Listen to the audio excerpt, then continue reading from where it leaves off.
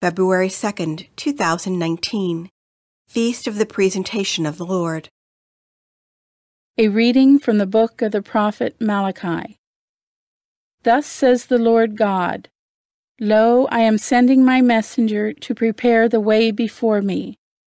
And suddenly there will come to the temple the Lord whom you seek, and the messenger of the covenant whom you desire. Yes, he is coming, says the Lord of hosts. But who will endure the day of his coming? And who can stand when he appears? For he is like the refiner's fire, or like the fuller's lye. He will sit refining and purifying silver, and he will purify the sons of Levi, refining them like gold or like silver, that they may offer due sacrifice to the Lord. Then the sacrifice of Judah and Jerusalem will please the Lord, as in the days of old, as in years gone by. The word of the Lord.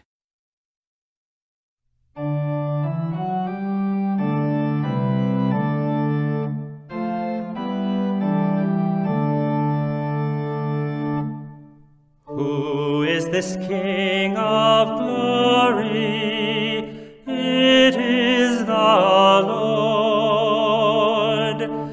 Who is this King of glory? It is the Lord. Lift up, O gates, your lintels. Reach up, you ancient portals, that the King of glory may come in. Who is this King of glory? It is the Lord. Who is this King of glory? The Lord strong and mighty, the Lord mighty in battle.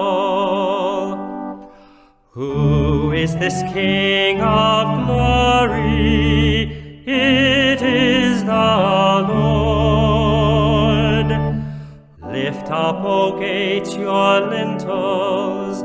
Reach up, you ancient portals, that the King of glory may come in. Who is this King of glory?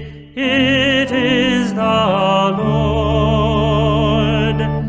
Who is this King of glory? The Lord of hosts. He is the King of glory.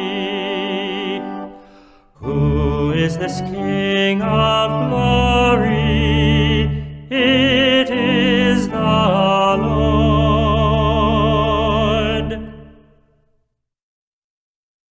A reading from the letter to the Hebrews. Since the children share in blood and flesh, Jesus likewise shared in them, that through death he might destroy the one who has the power of death, that is, the devil, and free those who through fear of death had been subject to slavery all their life. Surely he did not help angels, but rather the descendants of Abraham. Therefore, he had to become like his brothers and sisters in every way, that he might be a merciful and faithful high priest before God, to expiate the sins of the people.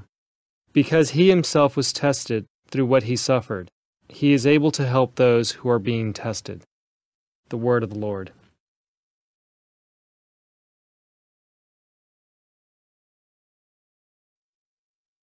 A reading from the Holy Gospel according to Luke.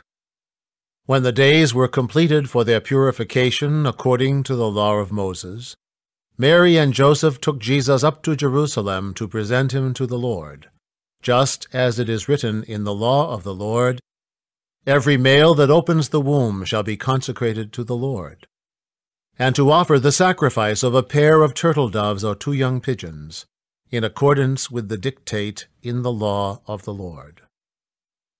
Now there was a man in Jerusalem whose name was Simeon. This man was righteous and devout, awaiting the consolation of Israel, and the Holy Spirit was upon him. It had been revealed to him by the Holy Spirit that he should not see death before he had seen the Christ of the Lord. He came in the Spirit into the temple, and when the parents brought in the child Jesus to perform the custom of the law in regard to him, he took him into his arms and blessed God, saying, "Now, Master, you may let your servant go in peace according to your word. For my eyes have seen your salvation, which you prepared in the sight of all the peoples, a light for revelation to the Gentiles, and glory for your people Israel." The child's father and mother were amazed at what was said about him, and Simeon blessed them and said to Mary his mother, "Behold, this child is destined for the fall and rise of many in Israel, and to be a sign that will be contradicted, and you yourself a sword will pierce, so that the thoughts of many hearts may be revealed." There was also a prophetess, Anna, the daughter of Phanuel of the tribe of Asher.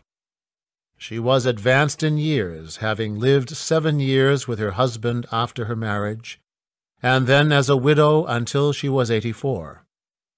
She never left the temple, but worshipped night and day with fasting and prayer. And coming forward at that very time, she gave thanks to God and spoke about the child to all who were awaiting the redemption of Jerusalem. When they had fulfilled all the prescriptions of the law of the Lord, they returned to Galilee, to their own town of Nazareth. The child grew and became strong, filled with wisdom, and the favor of God was upon him. The Gospel